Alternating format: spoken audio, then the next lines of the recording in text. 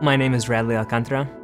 My parents came from the Philippines, and so they grew up with a strong Catholic upbringing, and I knew that Mass was important, and God was important at the very least. My senior year, this priest said, in my 30 years of being a priest, I've only said this to a few people, but I think you'd make a terrific priest. And I was like, oh, thanks, Father, but I already have plans.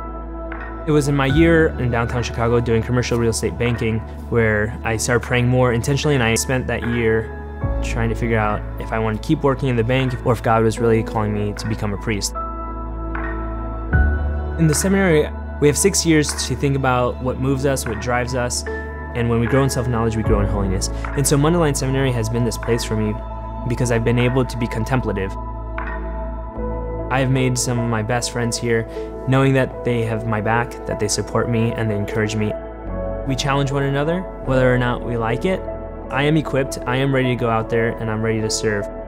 I may not be the best, I may not be perfect, I might not always say the right thing or do the right thing, but the people of God will help me. Some things that I want to model in my priesthood: generosity, love, and accompaniment. I'm blessed and I'm thankful that I made it this far, because I doubted myself, I doubted my own vocation.